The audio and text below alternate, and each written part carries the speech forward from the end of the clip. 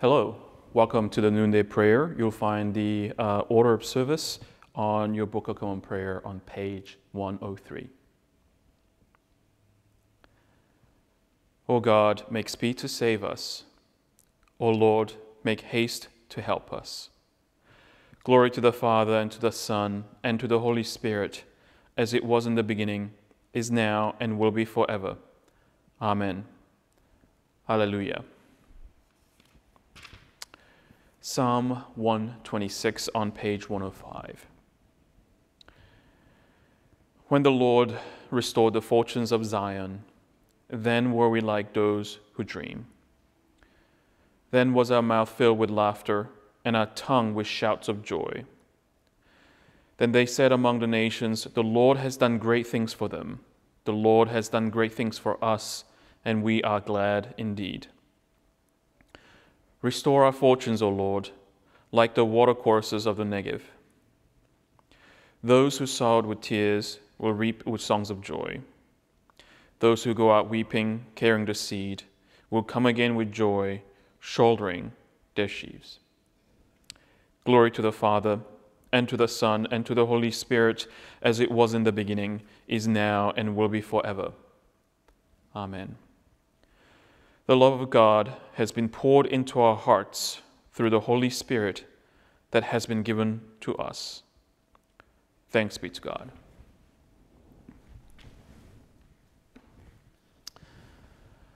This evening, the choir and the choristers of St. George's will learn something about the composer called Charles Villiers Stanford, a prominent figure of Anglican music in the turn of 20th century. Not only his music is regarded as pinnacle of the Anglican music in his time, but his expressiveness of the text also really puts him as an exemplary figure in the music scene. The text from Habakkuk, one of the 12 minor prophets, and was probably written when Babylonians were invading other countries. And Stanford wrote this in the time when British was dealing with Germany in early 1900s. I would like to point out also that most composers from UK were modeling after Germany as the major musical powerhouse and studied in Germany because they believed the musical language of Germany was so much more advanced at the time. And the much development of music in UK were influenced by the advanced operatic writing by major composers like Wagner that you might have heard. You can imagine the sense of disappointment and dismay through the whole political and social atmosphere that drove Stanford to write this anthem, and probably also mixed with sense of betrayal and desperation with what was going on in continent and in his own country. The text from Habakkuk is, if nothing but dramatic text, very pointed and descriptive. The opening organ part of this anthem is violent and vivid and really made with quick succession of notes, while choir sings rapid, fast notes. This opening section really makes one's heart rate goes up at the very early on. And the scripture reads, "Follow, I raise up that bitter and hasty nation, which shall march through the breadths of the land, to possess the dwelling places that are not theirs. They are terrible and dreadful. Their judgment and their dignity shall proceed of themselves. Their horses also are swifter than the leopards, and are more fierce than the evening wolves. And their horsemen shall spread themselves, and their horsemen shall come from far. They shall fly as the eagle that hasteth to eat. They shall come all for violence. Their faces shall sub up as the east wind, and they shall gather the captivity as the sand." So you can actually see how dramatic the whole text is and where the inspiration of the music really comes from. And following this on verse 12, the scripture reads, "Art thou not from everlasting, O Lord my God, mine Holy One?" And the full choir sings this portion with all of their might. Really massive. This huge proclamation, a plea, and for hope turns into asking God for his judgment and correction. Then the music, and it talks about how it is not yet the appointed time, and the appointed time will surely come. The music becomes softer, gentler, but firm to find that sense of hope. It goes, "For the vision is yet for an appointed time, but at the end it shall speak and not lie. Though it tarry, wait for it, because it will surely come, it will not tarry." I think the time that we are in now can be reflected on the time of Stanford when he wrote this. Not only the time period is pretty close to the Spanish flu pandemic at the time, but the ongoing challenges and turbulent events around us can be compared to the time when Stanford wrote this anthem. But the text and music does not just linger on troubled times. It spends quite a bit of time describing all the vivid imageries, but it does not just linger on the troubled times, not just on things that bring anxiety and fear. It focuses on faith.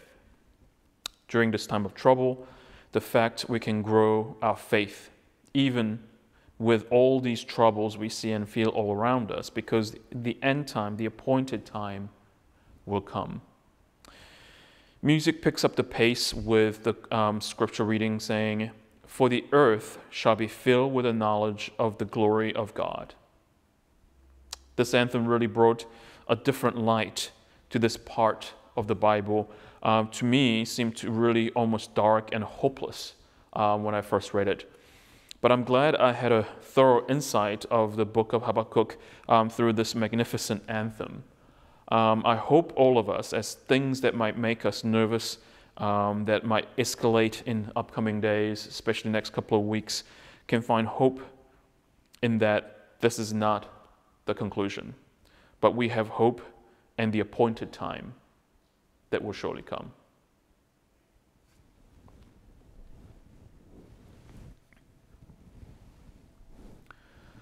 Let us continue on Book of Common Prayer, page 106. Lord, have mercy. Christ, have mercy. Lord, have mercy. Our Father, who art in heaven, hallowed be thy name. Thy kingdom come, thy will be done, on earth as it is in heaven. Give us this day our daily bread, and forgive us our trespasses, as we forgive those who trespass against us, and lead us not into temptation, but deliver us from evil. Lord, hear our prayer, and let our cry come to you. Let us pray. Heavenly Father, send your Holy Spirit into our hearts to direct and rule us according to your will, to comfort us in all our afflictions, to defend us from all error, and to lead us into all truth. Through Jesus Christ, our Lord.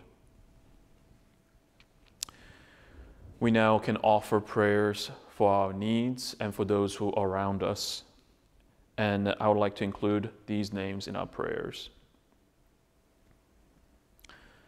Larry, Claire, Mickey, Dana, Isabel, Ethan, Jackson, Jay, Wendy, Wade, Ellen, Heather, Alexander, Anna Claire, Colin, Mary, Boyd, and Virginia.